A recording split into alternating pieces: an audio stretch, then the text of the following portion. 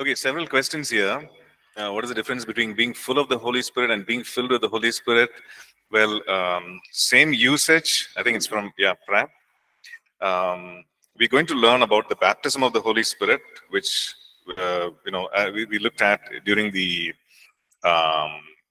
orientation also. We're going to look at the difference between the indwelling presence of the Holy Spirit and the infilling of the Holy Spirit, the baptism of the Holy Spirit. So when we study that, we'll actually talk about these differences. And also, well, you can look at John chapter 4, John chapter 7. Okay, the fact that we have the indwelling presence of the Holy Spirit, John chapter 4, salvation, and how the indwelling presence of the Holy Spirit helps us to live a sanctified life, consecrated life, and so on. John chapter 7 talks about the river. The river of God, and again, it's talking about the work of the Holy Spirit flowing out like rivers through the person, right? And so we will study that. So I just want us to hold those questions for now, right? How do we receive the baptism? We're going to look at that. Doctrine of sanctification, yes. Prayer of salvation, yes. Romans chapter 10, verse 9.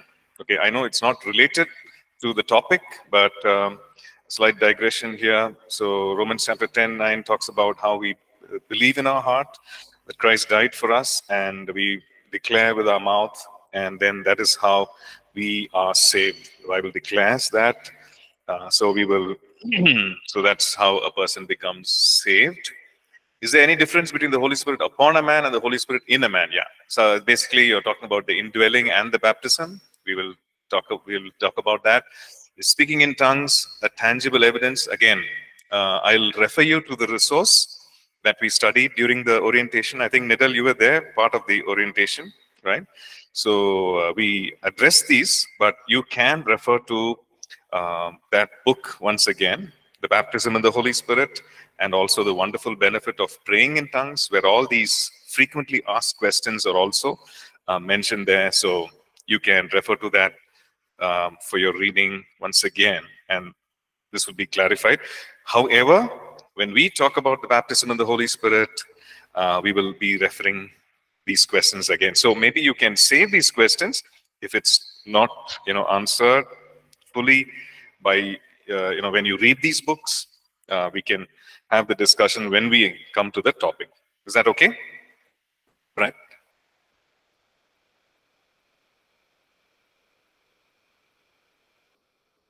Oops. Okay.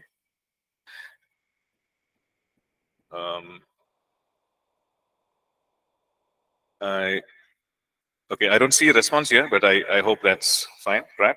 Right. Okay. So I'm just a few words on what Shani asked about. Her question was about Luke chapter 1, 32, 34. What does that mean? So we see that. That is also fulfillment of the prophecy about the Messiah, right?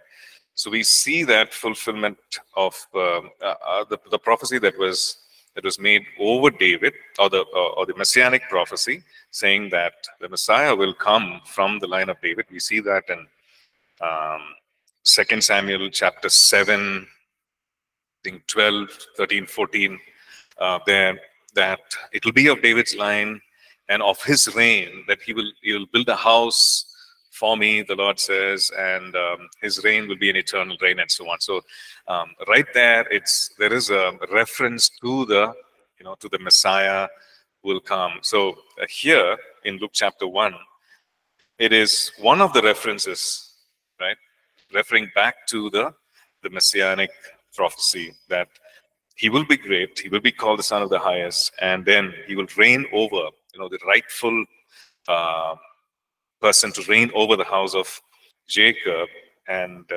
his kingdom, his rule and reign, there will be no end. It will be an eternal reign, right? Just wanted to mention that. Okay. Any other questions pertaining to what we discussed in class? I know that you might have a whole lot of questions, about the Holy Spirit, and as we go through, the forthcoming chapters, we will actually be covering, a lot of questions which Brad has asked. We'll be covering all that. So I'm not getting into it because it needs a context. It needs, looking at several scriptures and in order to sufficiently answer, right? So we will address it when we come to those topics. But what I would ask is why, you can actually make a note of these questions also. Okay. Luke 134, why doesn't it say that he rules forever? Why does it say house of Jacob? Okay, okay, right. The fact is that the house of Jacob refers to the Israelites, refers to Israel. So, so that is what it means. Right? I know several, the language of those times, language of today, there are differences. But when it refers to the house of Jacob, it's talking about the people of Israel, right?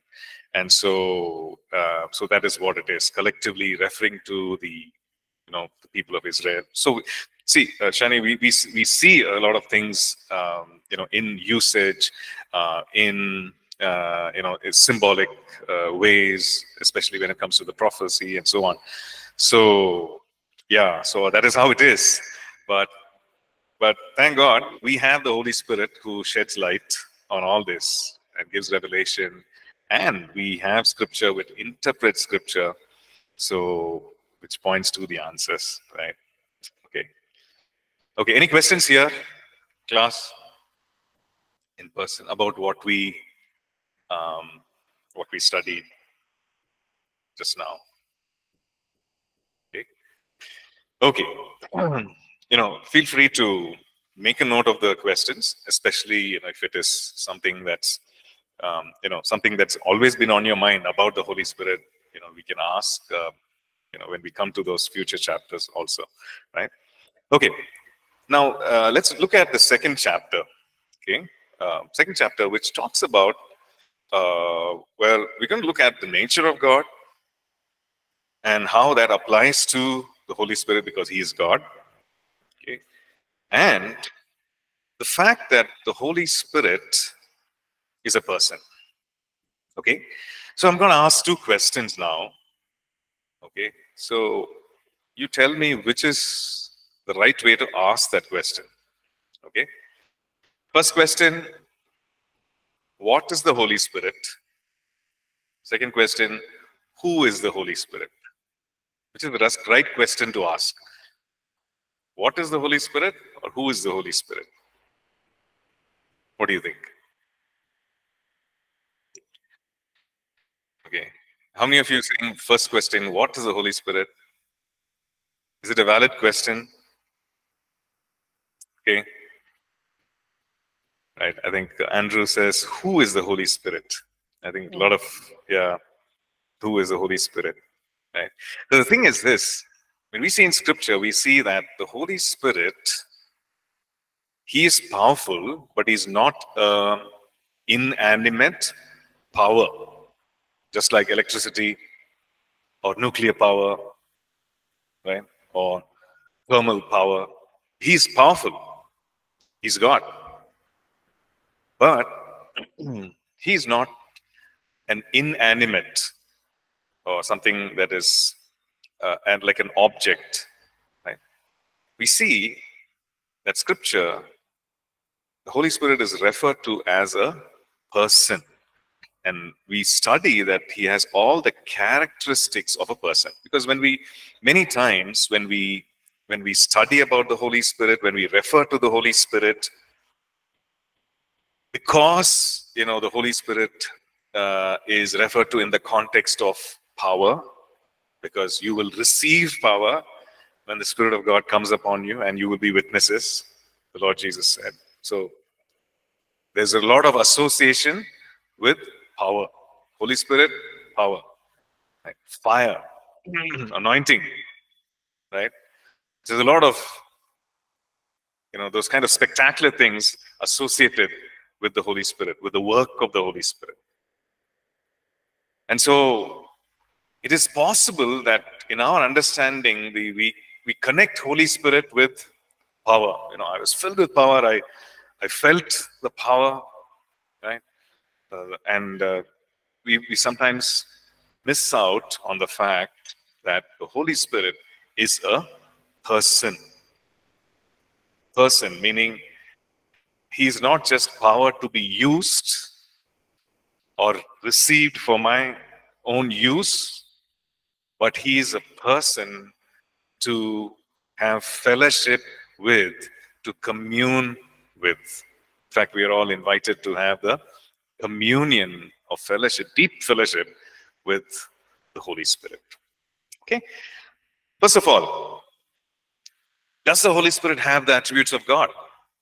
Right? We're saying Holy Spirit is God. He's the third person of the Trinity. But does he have the attributes of God or characteristics of God? Like if you say, okay, this is who God is, or this is how God should be, God should have certain characteristics. Okay? Which means, first one, that he should be beyond time and space. He should be present everywhere. Omnipresent, right? Psalm 139 and verse 7. Okay, if you can turn there, Psalm 139 verse 7. Okay, maybe somebody can read also. I'm just going. Okay, Psalm 139 verse 7. It says, "Where can I go from your spirit?" Psalmist says, "Or where can I flee from your presence?" Where can I go from your spirit? Where can I flee from your presence? What is he implying? That there's no place that I can go to where your presence is not there. Right? And he goes on to explain also. Right? So where can he's present everywhere. And that's why we use that word omnipresent, omnipresent. He's present everywhere. Okay, so that is one of the characteristics. So here, Psalmist is referring to the Holy Spirit and saying that where can I go from your spirit? Where can I go from where can I flee from your presence? Which means that he is present everywhere. Secondly, he's all powerful. Right? He's all powerful. If we say the Holy Spirit is God, then he has to be all powerful. There cannot be someone more powerful than the Holy Spirit. Yes or no? Like you can't have someone saying, okay, this is God, but here we have someone who's more powerful than God. Right? It doesn't make sense. Like when we say God, that he is all powerful. Right? So Luke chapter 1 verse 35, the reference which we said, talks about the fact that the power of the highest, right? The angel says that the Holy Spirit will come upon you and the power of the highest, which means that Holy Spirit power is of the highest. There's nothing higher or there's nothing greater than the power of the Holy Spirit. So we can say that, yes, the Holy Spirit is omnipotent or all powerful. Okay. Thirdly, the Holy Spirit, if you're saying Holy Spirit is God, then he has to know everything. He has to have all the wisdom and all the knowledge. So he is all knowing. And then, this is what we see. 1 Corinthians chapter 2 and verse 20. Excuse me.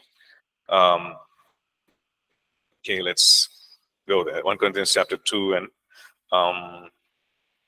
10 to 11, 10 says, the Spirit, God has revealed them to us through his Spirit. For the Spirit searches all things, yes, the deep things of God.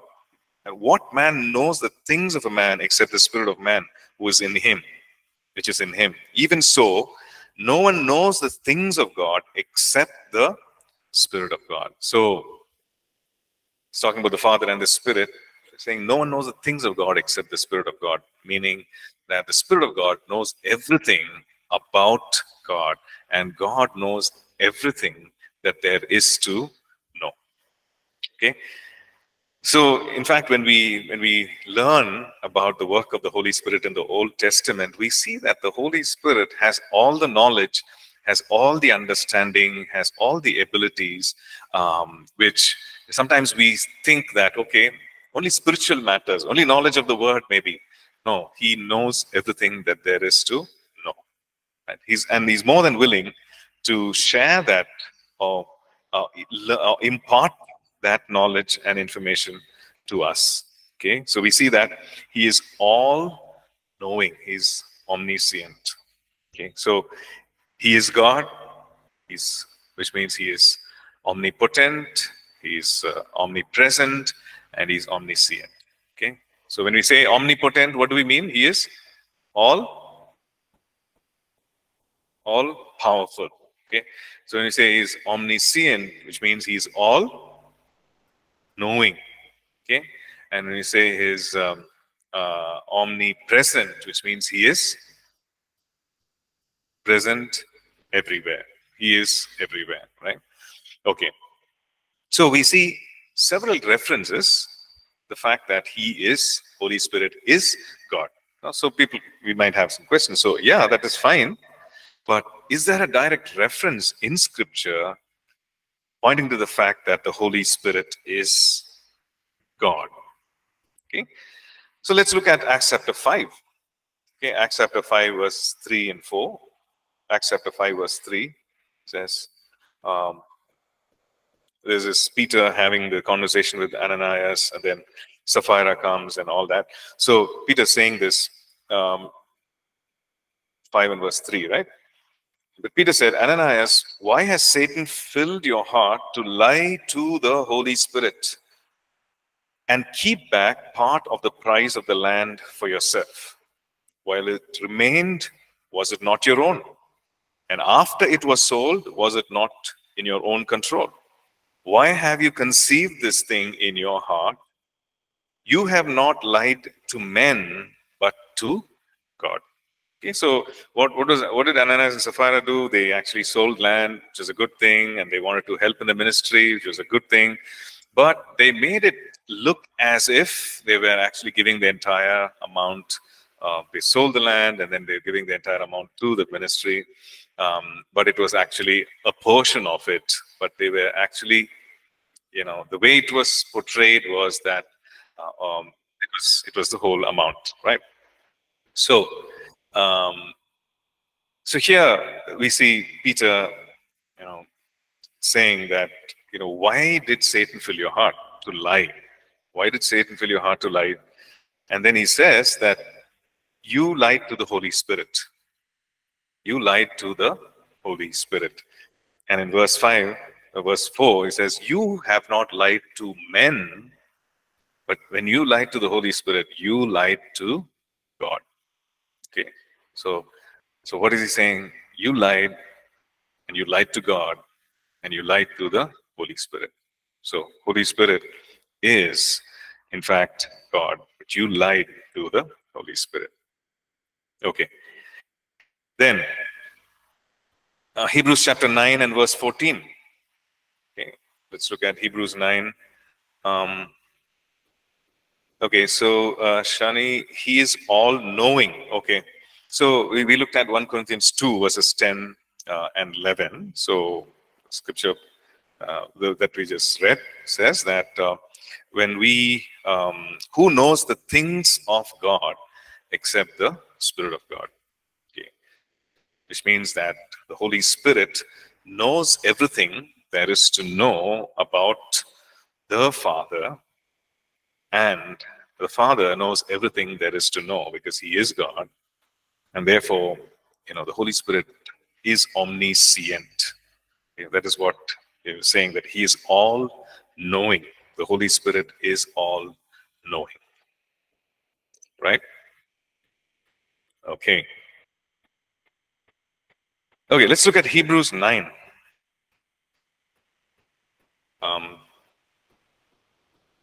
Hebrews chapter 9, and then verse 14. How much more shall the blood of Christ, who through the eternal Spirit. Okay, so he's referring to the Holy Spirit as the eternal. We looked at this verse and we're looking at how the Trinity is there mentioned in redemption, right? So here you see that the Holy Spirit is referred to as the eternal Spirit. What does eternal mean? Is eternal a short time frame or a long time frame? Right? It's long period of time. So here, yeah, it's forever. So here, the Spirit of God or the Holy Spirit is referred to as the eternal Spirit. Okay? So referring to the Holy Spirit as an eternal being, someone from the eternal past to the eternal future.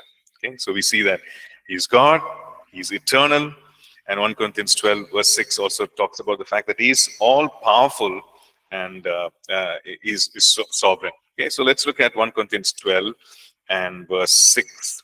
Okay, same God who works all in all. Verse 11, same God, Spirit who works all these things, distributing to each one individually as he wills or as he decides. Okay, so it talks about how in the matter of the gifts of the Spirit and the distribution and so on, that he is sovereign, meaning he doesn't have to consult in order to do certain things.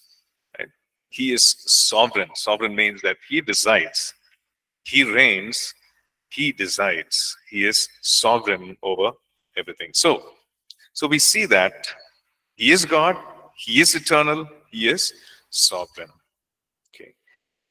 Now, when we refer to the Holy Spirit as a person, we are saying that the Holy Spirit, is not just a inanimate force. It's not just a force, it's not just a power, just like all the other things that we see. He is a person. No. Why do we say that? Right? Why do we say that? Because Scripture talks about the fact that the Holy Spirit, he thinks, he chooses, he has emotions, and so on. Okay, so firstly, let's look at 1 Corinthians chapter 2 and verse 10. Okay, 1 Corinthians 2 and verse 10. Okay. Right? If you can turn there, 1 Corinthians 2 verse 10. It says, God has revealed them to us. It's talking about what eye has not seen and ear has not heard. God has revealed them to us through his Spirit. For the Spirit searches all things, yes, the deep things of God. Okay. The Holy Spirit searches all things. He reveals the deep things of God. Okay. So which means that he has an intellect. It's safe to assume that he has an intellect. He's searching, he's receiving, and he is making known. And you need to have an intellect. You need to be an intelligent being in order to do that. Okay. So again, it might seem like a very simple thing. Why are we looking into it? Because sometimes we make that assumption that the Holy Spirit is just power. The Holy Spirit is just, something to break down the forces of evil. And all that is true. All that is true, but the Holy Spirit is intelligent, or Holy Spirit, he has an intellect. He searches. He makes known to us the things that the mind of Christ and so on, right? Let's look at Acts 15. Okay, Acts chapter 15 and verse 28. Okay, Acts 15. So here we see something that the disciples of the early church, right? They make this in the letter that they write to the disciples of the Gentile church in Antioch. They make this statement here. Okay. Acts chapter 15, verse 28. For it seemed good to the Holy Spirit and to us. It seemed good to the Holy Spirit and to us. So it means that they consulted, the disciples consulted with the Holy Spirit, spoke and asked and consulted with the Holy Spirit.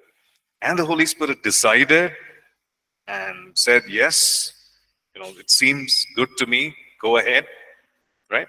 It seemed good to the Holy Spirit and to us to lay upon you no greater burden than these necessary things. Okay, so what are they? We're going to look at that a little later. But this is the Gentile church, and this is the early days of the church when the Holy Spirit was poured out upon the Gentiles as well, and then there is a lot of discussion. And what should we do, and should the Gentile church also be circumcised like the Jews, and so on. All these discussion and debate was happening to the body of disciples who gathered there, the apostles, elders, and the brethren. And here, yes, Shani, I see your hands up. You have yeah, can you hear me? Yeah. Okay. So I just have a question. So I just want to make sure I'm clear. I know you put the Holy Spirit has emotions, intellect. That's because the Holy Spirit that's because the Holy Spirit is God in the spirit form. That's from what you said, I'm understanding. And also that he is all powerful. So my question is, if he's all powerful, why is it that things happen? People get raped, kids get kidnapped. Sick, because I know usually people say when sickness is not of God or the devil, but if he's all powerful, why do bad things like that happen? Okay.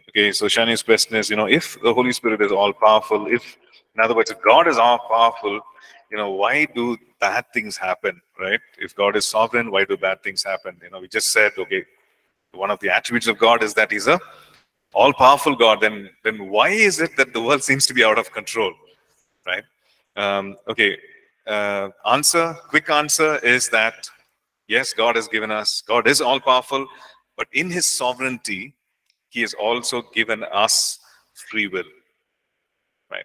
In his sovereignty, he's given us the power to choose to step away from him, the power to do the things, power to either to worship him or not to worship him, or the ability, right? I would say the ability to accept or reject, the ability to follow what he lays down before us as guidelines or the truth, and the ability to reject it, right? So a lot of very quickly suffering that we see, okay, it's a personal choice that we make. It's a personal choice that people make. A lot of suffering also happens because of Satan's free reign. We know that he has a limited time and he is a defeated foe, but he goes about stealing, killing, and destroying, and all that happens. So God is a good God. God is all powerful. At the same time, he has also given us free will, right? So, so that is, in short, I would say that is the reason, right? So we can choose to follow him. We can choose to live by his guidelines and give by the truth and have a orderly society. But people do have free will, and God's will is never to make a generation of automated robots who will just do the right thing, live orderly lives. But he wants to give us the free choice to either accept him, to worship him, or to reject him. That's the greatness of God, even the sovereignty of God.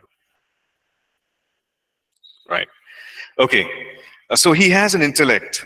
So like he knows, he knows, he searches. So so that's something that we need to understand, right? The other thing is that he also teaches.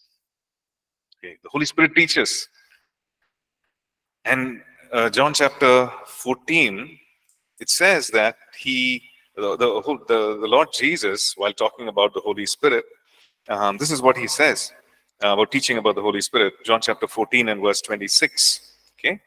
But the Helper, the Holy Spirit, whom the Father will send in my name, he will teach you all things and bring to your remembrance all things which I said to you. Okay, so who's going to teach? The Holy Spirit. Okay, so it opens our eyes. Hey, the Holy Spirit is a person. The Holy Spirit is intelligent. He has intellect. The Holy Spirit teaches. So which means that I can learn from the Holy Spirit. So the Lord says He will teach you everything, and He will also remind you of the things that I speak to you. Right? So the Holy Spirit will teach us. The Holy Spirit will also remind us. He's a teacher. He's a reminder. Okay. Now that's a wonderful ministry, right? Okay. Is the Holy Spirit and the Holy Ghost the same thing? Yes. Yeah. It's a different rendering. Yeah, of the same person, Holy Spirit and Holy Ghost. Yeah. Okay. So the Holy Spirit teaches us. The Lord Jesus says He will teach, which means that we need to be taught, right? We need to receive the teaching. We need to understand how He's teaching us, how He speaks to us. And also, the Holy Spirit reminds us. What does remind mean? You remember, I spoke to you this, I'm reminding this to you. Okay, so He's telling the disciples, He will remind you of all these things that I'm teaching you. He's going to remind you. He's bring to your remembrance, bring back to your memory all the things. Okay, so that's a wonderful ministry of the Holy Spirit. He teaches and He reminds us, and this is possible only because He is someone with intellect. It's possible only because the Holy Spirit is a person. Okay. He testifies. He testifies about Jesus. John chapter 15. Okay, let's go to verse 26. The Holy Spirit, when the Helper comes, whom I shall send to you from the Father, the Spirit of truth who proceeds from the Father, He will testify of me.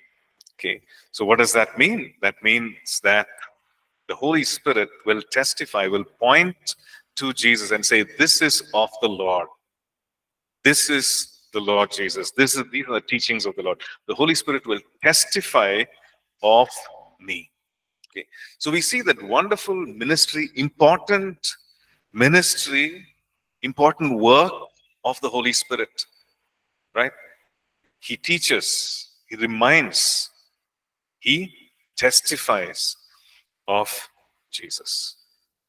So how much more should the believer be dependent and receive from the ministry of the Holy Spirit, right? So we need to, that's why the Bible says, commune. May I think it's in Corinthians, right?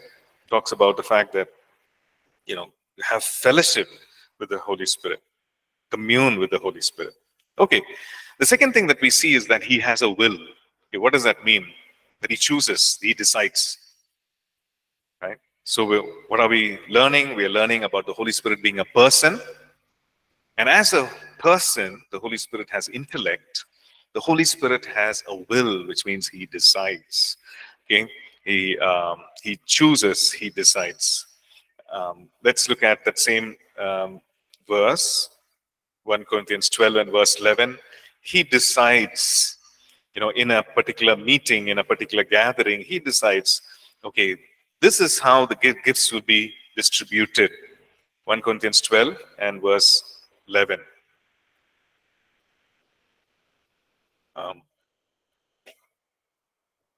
Okay. The Holy Spirit works all these things, distributing to each one individually as He wills. So here, the verses before that talks about the list of the gifts. The gifts of the Holy Spirit, and talks about the fact that there are diversities of gifts, but it's the same Holy Spirit.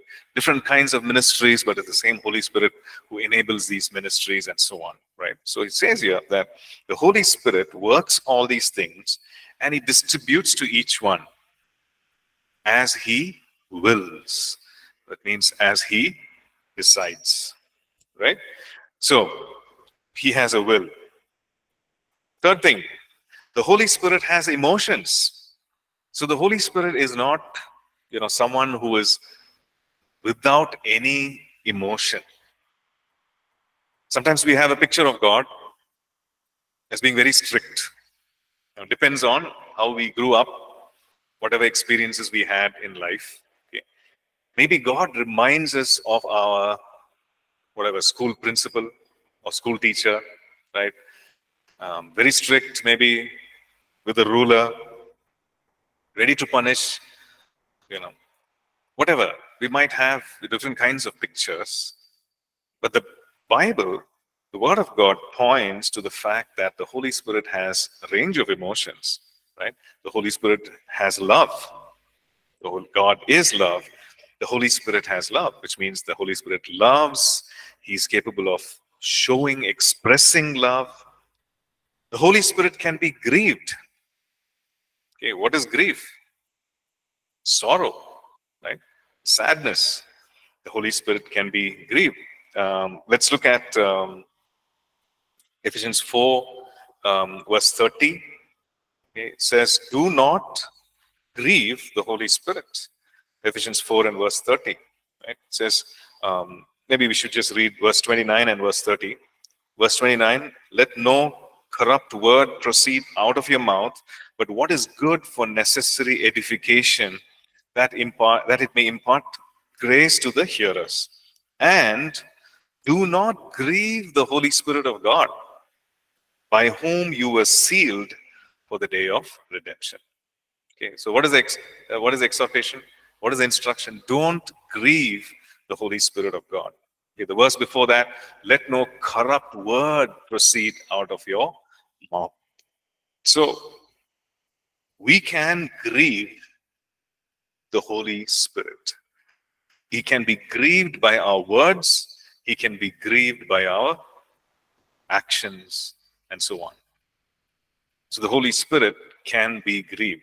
Okay, so that is one of the emotions. So if we had a picture of God being very strict and very, ready to just destroy, here is a picture that we see, that the Holy Spirit loves, and the Holy Spirit is grieved every time we step out of line and speak something or even do something which is displeasing.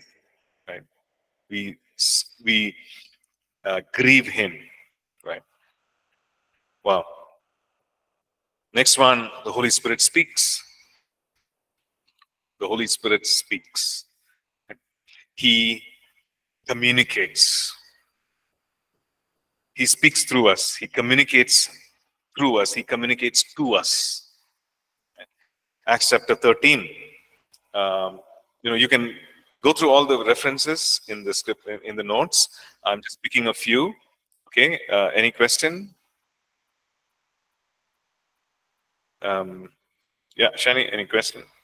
Yeah, so in terms of grieving, the Holy Spirit is a person, so does he cry? I'm sorry, can you tell me again? again? You said the Holy Spirit is a person. When you grieve him, does he cry? So the Holy Spirit grieves, and does he cry? Is that your question? Yes. Well, we know that Jesus wept. So I would say, yeah. Though we don't have any scriptural, proof, but we know that yes, he's capable of grieving, and the expression of grief is to be weeping. So yeah, I would say, in my opinion, not scripture and verse. Okay. Here's a question by Shaker. If we grieve the Holy Spirit, will he stay or leave? The Bible talks about the Spirit of God separated from King Saul. Okay. Yeah, Shaker. So we're going to come to that. I know we have a lot of these questions coming up, so I just want us to be a little patient. But without going into the details, yes, the Holy Spirit is grieved. When he is grieved, does he depart like how we see in the Old Testament? We see that there's a difference in the way the Holy Spirit ministered in the Old Testament and the New, or after the cross, and And we see in the teachings of the Lord Jesus how when he ascends to the Father, he will send the Comforter, who the Lord says in John chapter 14, that he will stay with you forever. Okay? So the Holy Spirit has come to indwell the believer, to stay with him or her forever. Okay? So we will look into that. We will study that. We'll see that how he ministered in the old and the new, and what is the difference right now, right? So does he depart as he did in the Old Testament? Well, the answer is no, right? He does not depart. Can he be grieved? Yes. But he has come that we might, by the Spirit, put to death the deeds of the body, right? Okay. Another question from Charles. Matthew 12:31. Okay, wherefore I say unto you, all manner of sin, blasphemy, but the blasphemy against the Holy Spirit. What refers to the blasphemy of the Holy Spirit? Yeah, again, that's another thing that we're going to look at. Thanks for bringing that up. We will look at that again. So in the Gospels, we see the Lord Jesus referring to something as the blasphemy of the Holy Spirit. That is the scripture that you referenced, Matthew chapter 12. So what did he point? What did he talk about? He talked about the fact that the Pharisees and the scribes were actually saying that the Lord Jesus, when he cast out a demon, he did it by the power of Beelzebub. Okay, which means because of satanic power. Satan empowered Jesus to cast out, is what they were saying. And so the Lord was saying, he was saying that if I cast out demons by the finger of God, the Holy Spirit, surely the kingdom of God has come upon you, and everything will be forgiven except this blasphemy. So what were they doing, knowing full well that this was a work of God, because everybody could testify, because of them not wanting to lose that position of power, influence, or even wanting to accept the fact that he is the Messiah, they held on to this thinking that Jesus was doing the things that he did, not by the power of the Holy Spirit, but they were attributing those works to Satan. Okay? Attributing the works of God to Satan. Not unknowingly, but knowingly. Right? Which means that they continued to attribute the works of God to works of the devil. And the Lord Jesus spoke about that as the blasphemy of the Holy Spirit, or blaspheming the Holy Spirit. And the Lord said that will not be forgiven. Okay, so the Lord speaks. The Holy Spirit speaks. He expresses, and he chooses to speak to his people. Right? Acts chapter 13 and verse 2. Let's go there. Okay, Acts 13 and verse 2. Very interesting. There's a church, Antioch. People have gathered together. There are, the Bible, verse 1 talks about prophets, teachers, and then talks about Barnabas, Saul, everybody's there. And it says that they ministered to the Lord and fasted. Okay, what were they doing? They're having a prayer meeting. They were having fasting and prayer. That is what we see. And as they ministered, verse 2, as they ministered to the Lord and fasted, the Holy Spirit said, now separate to me Barnabas and Saul for the work of ministry to which I have called them. Interesting, right? They were ministering, they were fasting and praying. Maybe they had some petitions. Lord, you need to do this. God, tell us what to do. Or people need to be saved. Whatever, they were praying to the Lord. And it says the Holy Spirit spoke. Look at the clear instructions. Now separate to me Barnabas and Saul for the work which I have called them for. Okay, so the Holy Spirit is speaking. The Holy Spirit is instructing, and he's giving names like Barnabas and Saul, and it is to this group, right? It's again interesting, which means that every person gathered there praying in some way or the other felt in their heart, hey, this is what God is. This is what the Holy Spirit is saying. So we better obey. So that's what they did. Verse 3, then having fasted and prayed and laid hands on them, they sent them away. Okay. Now this was a very important decision. They were saying that Barnabas, Saul, you guys need to go, you need to travel, you need to minister. And that instruction to send Paul and Barnabas on this mission came from the Holy Spirit. Holy Spirit spoke. So which means that the Holy Spirit has the know-how or the timing and the strategy for our ministry. Right? This was the first missionary journey. This is the first missionary journey. So they went, they shared the gospel, they established churches, and they had a great time of ministry. They went to all these places, and people were born again. So this is the first of the missionary trips, mission trips as we can call. But that instruction was not a great idea which somebody just thought, hey, why don't we just do this? It was actually an instruction of the Holy Spirit. So we see that the Holy Spirit speaks. Now, I remember watching a video, a very interesting video, where this person is sitting there and he's praying. He's got a long list of things. He's saying, God, you need to do this. God, you need to do that. And God, this is what it is. This is, the needs. And then he has a long list, and then he says, okay, he just takes the list. Lord, the rest of the list, you see it, you know it, you take care of it. And then God begins to speak.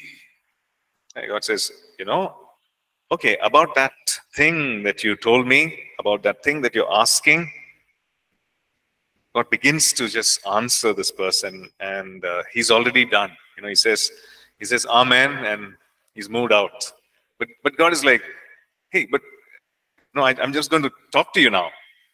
But he's already moved out, right? So many times, for us, prayer could be a one direction thing.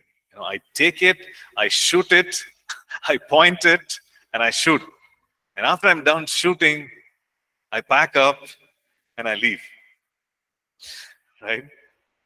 But we see here, they fasted, they ministered, and the Lord spoke, and they received. Yeah, Shani?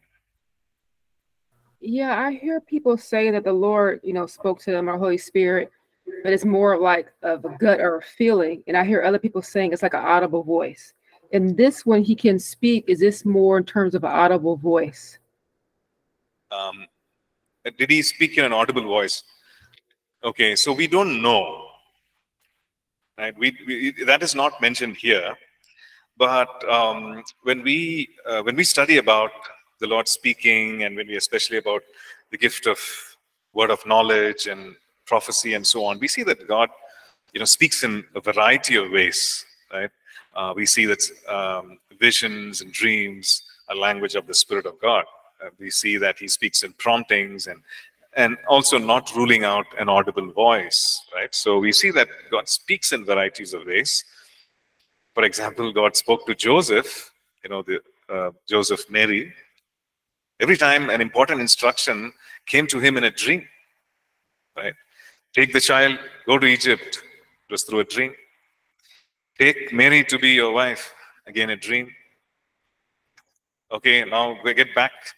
Herod is dead. It's safe to go back. Again, a dream. Right? So we see that God speaks in different ways, and we need to learn, fellowship, commune with the Holy Spirit, and more importantly, obey. Right? Yeah. So to answer your question, I don't know. It's not mentioned here whether it was an audible voice. It could have been, but the fact is they knew for sure that this is God speaking, and they acted on it. Right. Okay. So that's all time we have today for today's class. So we'll stop here. Please do go back, refer to the notes, right? Read through, and we'll meet again next class. Okay. God bless. Thank you.